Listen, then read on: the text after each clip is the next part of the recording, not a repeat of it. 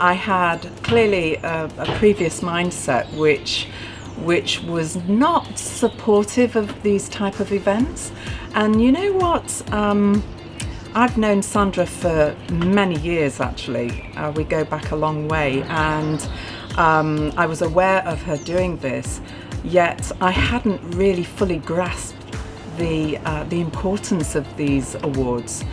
And so it's extraordinary how I've really connected with her words this morning in a way that I recognise that, my goodness, we really do need to get this message out there to as many, not just women, the men as well need to be aware of this magnificent work and way of being and living that the women bring into life for everybody.